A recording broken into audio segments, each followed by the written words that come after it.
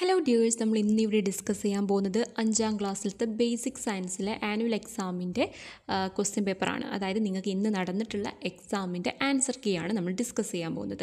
Okay, അപ്പോൾ ഇവിടെ കുറച്ച് ഇൻസ്ട്രക്ഷൻസ് കൊടുത്തിട്ടുണ്ട്. എന്താണത്? 15 മിനിറ്റ് കൂൾ ഓഫ് ടൈം ഉണ്ട്. ആ ഒരു ടൈമിൽ നിങ്ങൾ ക്വസ്റ്റ്യൻസൊക്കെ നന്നായിട്ടൊന്ന് വായിച്ച് നോക്കുക. പിന്നെ അതേപോലെ തന്നെ ഈ ഒരു ക്വസ്റ്റ്യൻ പേപ്പറിൽ 7 ആക്ടിവിറ്റിയാണ് ആകെയുള്ളത്. അതിൽ ഏതെങ്കിലും നിങ്ങൾക്ക് നന്നായിട്ട് അറിയാവുന്ന 5 ആക്ടിവിറ്റിക്ക് ആൻസർ ചെയ്താൽ മതി. ഓക്കെ, അതേപോലെ തന്നെ ഓരോരോ ആക്ടിവിറ്റി, അതായത് നിങ്ങൾ തിരഞ്ഞെടുക്കുന്ന ആക്ടിവിറ്റിയിൽ കുറേ സബ് ക്വസ്റ്റ്യൻസ് ഉണ്ടാവും, ABC എന്ന് പറഞ്ഞിട്ടുള്ളത്. അപ്പോൾ അതൊക്കെ നിങ്ങൾ എഴുതിയിരിക്കണം. അപ്പോൾ ഇത്രയും കാര്യങ്ങളാണ് ഇവിടെ ഇൻസ്ട്രക്ഷൻസിൽ ഉള്ളത്. നമുക്കിനി നേരെ ആക്ടിവിറ്റി 1 നോക്കാം. അപ്പോൾ ഇവിടെ ആദ്യത്തെ ആക്ടിവിറ്റിയിലെ ചോദ്യമാണ് പറയാൻ പോകുന്നത്. Skin is one of the sense organ. Write the function of the other sense organ and complete the table. അതായത് സ്കിൻ എന്ന് പറയുന്നത് നമ്മളുടെ ഒരു സെൻസ് ഓർഗനാണ്. സ്കിന്ന് കൂടാതെ ബാക്കി 4 സെൻസ് ഓർഗൻ കൂടെ നമുക്കുണ്ട് അല്ലേ. അപ്പോൾ അതിവിടെ ഈ ഒരു ടാബിൾ തന്നിട്ടുണ്ട്. നിങ്ങൾ എന്ത് ചെയ്യണം? ഈ ഒരു ടാബിൾ കംപ്ലീറ്റ് ആക്കാനാണ് പറഞ്ഞത്. അപ്പോൾ സെൻസ് ഓർഗൻ അവിടെ സ്കിന്ന് കൊടുത്തിട്ടുണ്ട്. അതിൻ്റെ ഫങ്ഷൻ എന്താണ്? ടച്ച് അല്ലേ. അതേപോലെ ഐ എന്താണ്? ഐൻ്റെ ഫങ്ഷനാണ് സൈറ്റ് എന്ന് പറയും. നമുക്ക് കാണാൻ സഹായിക്കും അല്ലേ. ഐ നമ്മളെ സഹായിക്കുന്നത് കാണാൻ വേണ്ടിയിട്ടാണ്. പിന്നെ ഇയർ എന്താണ്? ടു ഇയർ ആണ് അല്ലേ, കേൾക്കാൻ വേണ്ടിയിട്ട്. പിന്നെ നോസ് എന്ന് പറയുന്നത് ടു സ്മെല്ലാണ്, നമുക്ക് സ്മെല്ല് ചെയ്യാൻ വേണ്ടിയിട്ട്, മണക്കാൻ വേണ്ടിയിട്ടൊക്കെ. പിന്നെ ടങ് എന്തിനാണ് നമ്മൾ സഹായിക്കുന്നത്? രുചിക്കാൻ വേണ്ടിയിട്ട്, ടു ടേസ്റ്റ് ആണ്. അപ്പോൾ ഈ ഒരു രൂപത്തിലാണ് നിങ്ങൾ ഈ ഒരു ടേബിൾ കംപ്ലീറ്റ് ആക്കേണ്ടത്. ഓക്കെ, 2 മാർക്കാണ് ഈ ഒരു ടേബിളിന്. ഓക്കെ, മനസ്സിലായല്ലോ. ഇനി അടുത്തത് B ചോദ്യമാണ്. Prepare A poster related to the health and protection of I. നമ്മുടെ കണ്ണിൻ്റെ പ്രൊട്ടക്ഷന് വേണ്ടിയിട്ടും അതേപോലെ കണ്ണിൻ്റെ ഹെൽത്തിന് വേണ്ടിയിട്ടുമൊക്കെ റിലേറ്റ് ചെയ്തിട്ടുള്ള ഒരു പോസ്റ്റർ നിർമ്മിക്കാനാണ് പറഞ്ഞത്. ഈ ഒരു ചോദ്യം നമ്മൾ ഓൾറെഡി ഡിസ്കസ് ചെയ്ത് കഴിഞ്ഞതാണ്. കഴിഞ്ഞ ആ ഒരു വീഡിയോ നിങ്ങൾ കണ്ടിട്ടുണ്ടെങ്കിൽ നിങ്ങൾക്ക് എളുപ്പമായിരിക്കും. ഒരു കണ്ണിനെ പ്രൊട്ടക്റ്റ് ചെയ്യുന്നതിൻ്റെ ചെറിയൊരു പോസ്റ്റർ, ഈ കണ്ണൊക്കെ നിങ്ങൾക്ക് വരയ്ക്കാം. അതേപോലെ തന്നെ ചെറിയ എന്തെങ്കിലും ഒരു കോട്ട് എഴുതിയിട്ട് നിങ്ങൾക്ക് അവിടെ അവസാനിക്കും. ഇതിന് 2 മാർക്കാണ്. നിങ്ങൾക്ക് വേണമെങ്കിൽ protect your high, heat healthy food, അങ്ങനെ എന്തെങ്കിലും ചെറിയ ചെറിയ കാര്യങ്ങൾ എഴുതിയിട്ട് നിങ്ങൾക്ക് ഈ ഒരു പോസ്റ്റർ നിർമ്മിക്കാവുന്നതാണ്. ഓരോ ആൾക്കാർക്കും ഡിഫറെൻ്റ് ആയിരിക്കുമല്ലോ, അതുകൊണ്ട് ഞാനിവിടെ പറയുന്നില്ല. ഇതിന് 2 മാർക്കാണ്.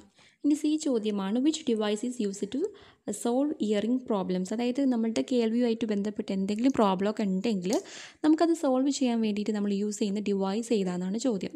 ഓപ്ഷൻസ് ഇവിടെ കൊടുത്തിട്ടുണ്ട്. Smart cane, B earring aid, C ബ്രെയിലെ slate, അതേപോലെ D കമ്പ്യൂട്ടർ. അപ്പോൾ ഇവിടെ പറഞ്ഞിട്ടുള്ള ഹിയറിംഗ് എയ്ഡാണ് ശരിയായിട്ടുള്ള ഉത്തരം എന്ന് പറയുന്നത്. Hearing aid. ബാക്കിയൊക്കെ തന്നെ നമുക്ക് ഐക്ക് എന്തെങ്കിലും പ്രോബ്ലം, അതായത് കാഴ്ചശക്തിയൊക്കെ പരിമിതിയുള്ളവർക്ക് യൂസ് ചെയ്യുന്നതാണ് ഈ ഒരു സ്മാർട്ട് കെയിൻ, അതേപോലെ ബ്രെയിലെ സ്ലേറ്റ് ഒക്കെ. ഓക്കെ, അപ്പോൾ ആൻസർ ഏതാണ്? B ആണ്. ഹിയറിംഗ് എയ്ഡ് എന്ന് എഴുതിയ ഇവിടെ 1 മാർക്കാണ് നിങ്ങൾക്ക് ലഭിക്കുന്നത്. ഇനി രണ്ടാമത്തെ ആക്ടിവിറ്റിയാണ്. ചോദ്യമാണ്. Fuels are the substance that liberate heat on burning. Classify the following fuels based on their state. അതായത് ഇവിടെ കുറച്ച് ഫ്യൂൽസ് തന്നിട്ടുണ്ട്. ഫ്യൂൽസ് എന്ന് പറഞ്ഞാൽ എന്താണ്? നമ്മൾ കത്തിക്കുമ്പം അതിൻ്റെ ഹീറ്റ് ലിബറേറ്റ് ചെയ്യുന്ന, പുറത്ത് വിടുന്നതിനെയാണ് നമ്മൾ പൊതുവെ ഫ്യൂൽസ് എന്ന് പറയുന്നത്. അപ്പോൾ ഇവിടെ കുറച്ച് ഫ്യൂൽസിൻ്റെ പേരുകൾ തന്നിട്ടുണ്ട്. Diesel, call, kerosene, jet fuel, LPG, coconut ഷെല്ലൊക്കെ ഇവിടെ തന്നിട്ടുണ്ട്. അപ്പോൾ ഇത് നിങ്ങൾ എന്ത് ചെയ്യണം?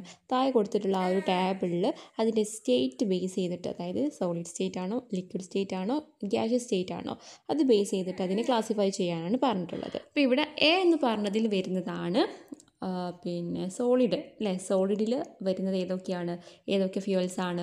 കോൾ പറയാം, അതേപോലെ കോക്കനട്ട് ഷെല്ലൊക്കെ കുറച്ച് കട്ടിയുള്ളതാണല്ലോ, അതാണ് നമ്മൾ പൊതുവെ സോളിഡ് എന്ന് പറയുന്നത്. ഇനി ലിക്വിഡിൽ വരുന്നതാണ് കെറോസിൻ, അതേപോലെ ഡീസലൊക്കെ. നമുക്കറിയാലോ, ദ്രാവകം അല്ലെ, വെള്ളം പോലെയൊക്കെ നിൽക്കുന്നതാണ് ഈ കെറോസിൻ എന്ന് പറയുന്നത്. അതേപോലെ തന്നെ ഡീസലൊക്കെ വരും.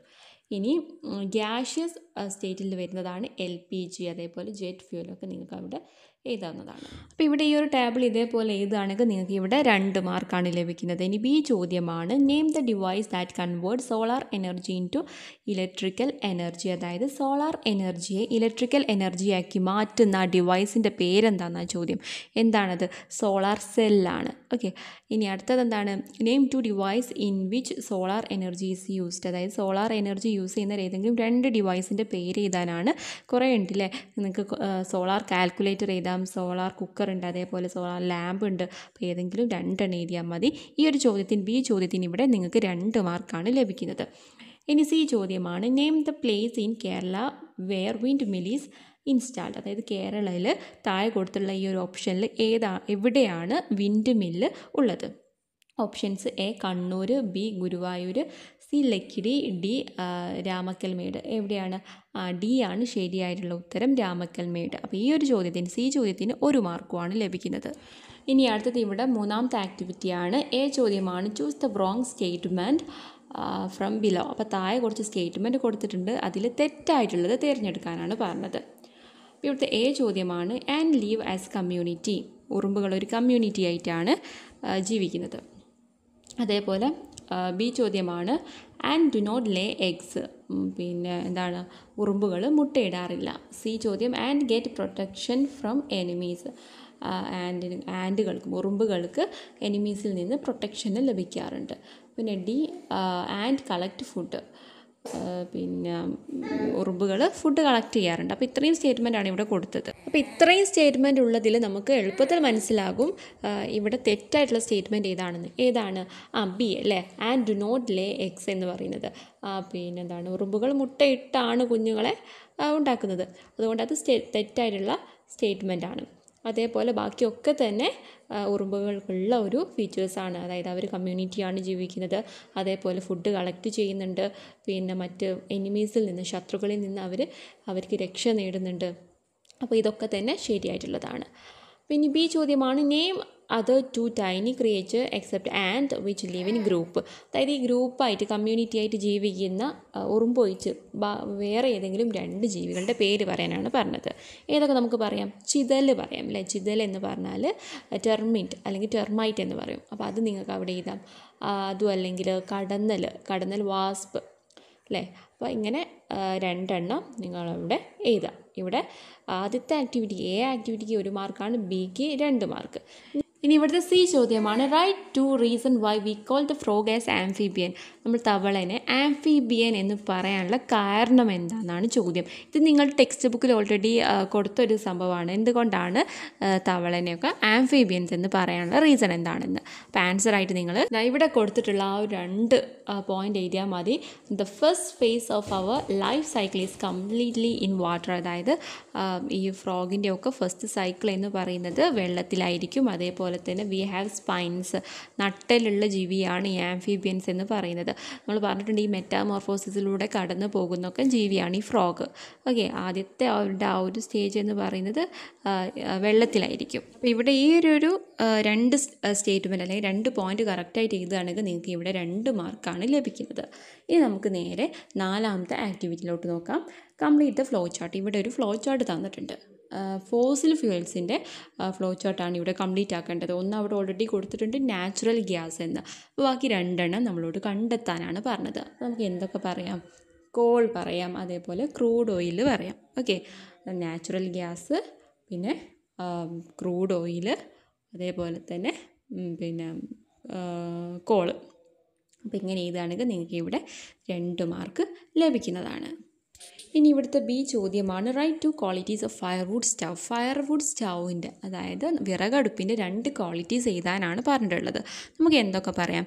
ഈസി ആക്സസിബിലിറ്റി, അതായത് പെട്ടെന്ന് നമുക്ക് ഈ വുഡൊക്കെ ലഭിക്കൂലേ. അതേപോലെ തന്നെ നമുക്ക് പറയാം പിന്നെ എന്താണ്, ഈസി ടു ഇഗ്നിഷൻ. ഇഗ്നിഷൻ എന്ന് പറഞ്ഞാൽ പെട്ടെന്ന് കത്തും. അപ്പോൾ ഇവിടെ ബി ചോദ്യത്തിന് 2 മാർക്കാണ്. ഇനി സി ചോദ്യമാണ്. Which energy source does not cos air pollution. താഴെ കുറച്ച് ഓപ്ഷൻസ് തന്നിട്ടുണ്ട്. ഇതിൽ ഏതാണ് എയർ പൊല്യൂഷൻ കോസ് ചെയ്യാത്തത്? ഏത് എനർജി സോഴ്സാണ് എയർ പൊല്യൂഷനൊന്നും ഉണ്ടാക്കാത്തത്? ഓപ്ഷൻ എ പെട്രോൾ ആണോ, ബി സൺലൈറ്റ് ആണോ, സി കോൾ ആണോ, ഡി ഫയർവുഡ് ആണോ? ഏതാണ്? ബി ആണ് കറക്റ്റ് ആയിട്ടുള്ള ആൻസർ. സൺലൈറ്റ് ആണ് എയർ പൊല്യൂഷനൊന്നും ക്രിയേറ്റ് ചെയ്യാത്തത്. ബാക്കി പെട്രോള്, കോള്, അതേപോലെ ഫയർവുഡൊക്കെ തന്നെ എന്താണ്? വായു മലിനീകരണത്തിന് കാരണമാകുന്നുണ്ട്. ഓക്കെ, കറക്റ്റ് അല്ലേ എഴുതിയത്? ഇനി അടുത്തത് ആക്ടിവിറ്റി 5 ആണ് നോക്കുന്നത്. അവിടുത്തെ എ ചോദ്യമാണ്. Write the name of the missed part. ഇവിടെ ഒരു ഭാഗം ഇവിടെ മിസ്ഡാണ്. അതായത് ഈ ഒരു ചിത്രം നിങ്ങൾ നോക്കിക്കുക. ഇത് ആൻ ലയൺ ലേസ്വിങ്ങിൻ്റെ ലൈഫ് സൈക്കിളാണ് ഇവിടെ കാണിച്ചിട്ടുള്ളത്. അതിൽ ഒരു ഭാഗം പിന്നെ തന്നിട്ടില്ല. അപ്പോൾ അത് ഏതാണെന്ന് കണ്ടുപിടിക്കണം. ഏതാണത്? പ്യൂപ്പയാണ്. ഈ ഒരു പിക്ചർ നിങ്ങൾ ടെക്സ്റ്റ് ബുക്കിൽ അതേപോലെ തന്നെയുണ്ട്. അപ്പോൾ എ എന്ന് പറയുന്നത് ഇവിടെ പ്യൂപ്പയാണ്. ഇതിന് ഇവിടെ 1 മാർക്കാണ് നിങ്ങൾക്ക് ലഭിക്കുന്നത്.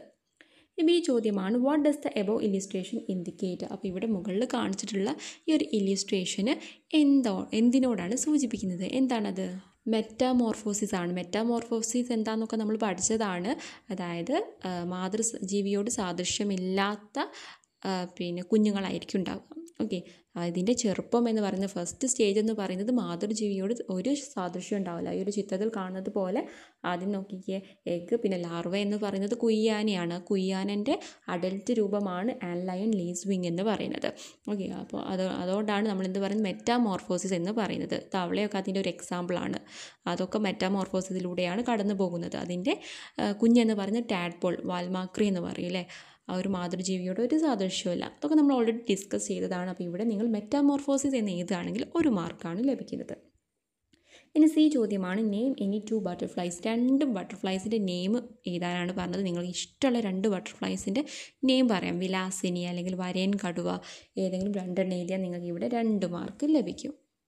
ഇനി ഇവിടുത്തെ സി ചോദ്യമാണ്, which among the following is harmful to agriculture crop. Agriculture ക്രോപ്പിന് harmful ആയിട്ടുള്ള താഴെ കൊടുത്തത് ഏത് ജീവികളാണ് ഹാംഫുൾ ആയിട്ടുള്ളത് എന്നാണ് ചോദ്യം. ഏതാണ്? എ യെല്ലോ സ്റ്റെം ബോറർ ലാർവയാണോ, ഇനി ബി ബട്ടർഫ്ലൈ ആണോ, സി മോത്താണോ, ഡി സ്പാരോ ആണോ? അപ്പോൾ ഇതിന് കറക്റ്റ് ആൻസർ എന്ന് പറയുന്നത് യെല്ലോ സ്റ്റെം ബോറർ ലാർവയാണ് ദോഷം ചെയ്യുന്നത്, ഈ അഗ്രികൾച്ചർ ക്രോപ്പിനൊക്കെ ദോഷം ചെയ്യുന്നത്.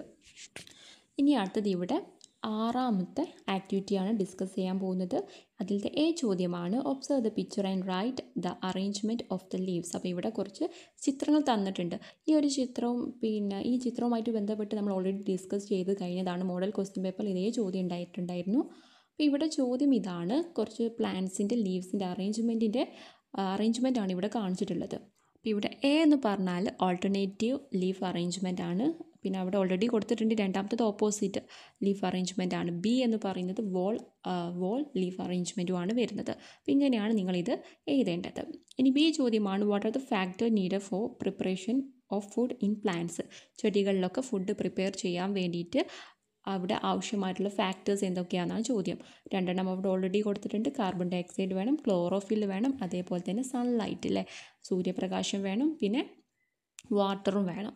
ഓക്കെ, ജലവും വേണം. അപ്പോൾ ഈ 4 കാര്യങ്ങൾ ഇവിടെ കറക്റ്റായിട്ട് എഴുതണം. അപ്പോൾ ഇവിടെ എ ചോദ്യത്തിന് 2 മാർക്കാണ്, ബി ചോദ്യത്തിന് ഇവിടെ 2 മാർക്കാണ് ലഭിക്കുന്നത്. ഇനി സി ചോദ്യമാണ്, which pigment gives yellow colour to fruits. അപ്പോൾ ഫ്രൂട്ട്സിനൊക്കെ ഒരു യെല്ലോ കളറ് കൊടുക്കുന്നത് ഏത് പിഗ്മെൻ്റ് ആണെന്നാണ് ചോദ്യം. ഏതാണത്? സി ആണ് കറക്റ്റായിട്ടുള്ള ആൻസർ എന്ന് പറയുന്നത്. സാന്തോഫില്ലാണ്. ഓക്കെ, ഇനി നമ്മൾ ലാസ്റ്റ് ആക്ടിവിറ്റിയിലോട്ടാണ് കിടക്കുന്നത്, ആക്ടിവിറ്റി 7. അപ്പോൾ 7ത്തെ എ ചോദ്യമാണ്, Lucas അസ്പെര Thumba is A plant whose number is decrease due to destruction of habitat. Write the name of any 2 habitat. അതായത് തുമ്പയൊക്കെ ഇപ്പോൾ നശിച്ചുകൊണ്ടിരിക്കുകയാണ് അല്ലേ, തുമ്പച്ചെടിയൊക്കെ. നമ്മൾ ഏതെങ്കിലും 2 ഹാബിറ്റേറ്റിൻ്റെ പേരുകൾ എഴുതാനാണ് പറഞ്ഞത്. 2 ഹാബിറ്റേറ്റ് ഏതൊക്കെയാണ് നമുക്ക് പറയാം. പോണ്ട് പറയാം, അതേപോലെ തന്നെ ഫോറസ്റ്റ് പറയാം, ഫീൽഡ് പറയാം. ഏത് വേണമെങ്കിലും നിങ്ങൾക്ക് അവിടെ എഴുതാം. 2 ഏതെങ്കിലും 2 എഴുതിയാൽ നിങ്ങൾക്ക് ഇവിടെ 2 മാർക്ക് ലഭിക്കും. ഇനി ബി ചോദ്യമാണ്, classify the following plants based on their venation, right suitable title. അപ്പോൾ വെനേഷൻ ബേസ് ചെയ്തിട്ട് റെക്റ്റിക്കുലേറ്റ് വെനേഷനുണ്ട്, പാരലൽ വെനേഷനുണ്ട്. അപ്പോൾ ഇവിടെ തന്നിട്ടുള്ള ഈ ഒരു ചെടികളുടെ വെനേഷൻ ബേസ് ചെയ്തിട്ട് നിങ്ങൾ എന്ത് ചെയ്യുക, ക്ലാസിഫൈ ചെയ്യാം. ഏതൊക്കെയാണ് റെക്റ്റിക്കുലേറ്റ് വെനേഷനിൽ വരുന്നത്, ഏതൊക്കെയാണ് പാരലൽ വെനേഷനിൽ വരുന്നതെന്ന് ക്ലാസിഫൈ ചെയ്യാനാണ് പറഞ്ഞത്. അപ്പോൾ ഇവിടെ കൊടുത്ത പ്ലാന്റ്സ് ഏതൊക്കെയാണ്? കോക്കനട്ട് ട്രീ ഉണ്ട്, ജാക്ക് ഫ്രൂട്ട് ട്രീ ഉണ്ട്, മാംഗോ ട്രീ ഉണ്ട്, ഷുഗർ കെയിൻ ഉണ്ട്, പാഡി ഉണ്ട്, ബാമ്പുണ്ട്. അപ്പോൾ ഇവിടെ ആദ്യത്തേതിൽ നമുക്ക് പാരലൽ വെനേഷനിൽ ഏതൊക്കെ വരും നോക്കാം. പാഡി, അതേപോലെ ബാമ്പു, പിന്നെ വരുന്നത് കോക്കനട്ട് ട്രീ. ഇത് ഒക്കെ എന്താണ്, ഈ പാരലൽ വെനേഷനിൽ വരുന്നതാണ്. ഇനി അടുത്തത് റെക്റ്റിക്കുലേറ്റ് വെനേഷനിൽ വരുന്നതാണ് Jack fruit tree, mango tree. അപ്പോൾ ഇവിടെ ഞാൻ ഒന്നും കൂടെ ആൻസർ പറയാണ്. പാരലൽ വെനേഷനാണ്. പിന്നെ റെക്റ്റിക്കുലേറ്റ് വെനേഷനും പാരലൽ വെനേഷനിൽ വരുന്നതാണ് paddy, coconut, bamboo, sugar cane. എന്താണ് ഈ പാരലൽ വെനേഷൻ എന്നൊക്കെ നിങ്ങൾക്ക് അറിയാമല്ലോ. ഒരു നോഡ് മുതൽ മറ്റേ നോഡ് വരെ പാരലലായിട്ടാണ് വെയിന് പോകുന്നതെങ്കിൽ പാരലൽ വെനേഷൻ. പിന്നെ റെക്റ്റിക്കുലേറ്റ് വെനേഷനിൽ വരുന്നതാണ് മാംഗോയും അതേപോലെ തന്നെ ജാക്ക് ഫ്രൂട്ടും. ഓക്കെ, ഈ 2ആണ് വരുന്നത്. ഇവിടുത്തെ സി ചോദ്യമാണ്, ലാസ്റ്റ് ക്വസ്റ്റ്യൻ ആണ്. Which among the following is monocot plant. Monocot plant ഇതിൽ തന്നിട്ടുള്ളതിൽ ഏതൊക്കെയാണ്? എ മാംഗോ ട്രീ ആണോ, ബി ജാക്ക് ഫ്രൂട്ട് ട്രീ ആണോ, പിന്നെ സി ടർമറിൻ്റ് ആണോ, ഡി കോക്കനട്ട് ട്രീ ആണോ? ഏതാണ് കറക്റ്റായിട്ടുള്ള ആൻസർ? ഡി ആണ്, കോക്കനട്ട് ട്രീ ആണ് കറക്റ്റായിട്ടുള്ള ആൻസർ. അപ്പോൾ ഇത്രയേ ഉള്ളൂ ഈ ഒരു ക്വസ്റ്റ്യൻ പേപ്പർ എന്ന് പറയുന്നത്. ഓവറോൾ നോക്കുകയാണെങ്കിൽ സിമ്പിളായിട്ടുള്ള ക്വസ്റ്റ്യൻ പേപ്പറാണ്, എല്ലാവർക്കും ഈസി ആണെന്ന് വിചാരിക്കുന്നു. അപ്പോൾ എൻ്റെ ചാനൽ നിങ്ങൾ ആദ്യമായിട്ടാണ് കാണുന്നതെങ്കിൽ ലൈക്ക് ചെയ്യണം, ഷെയർ ചെയ്യണം, അതേപോലെ തന്നെ സബ്സ്ക്രൈബും ചെയ്യണം. Thank you.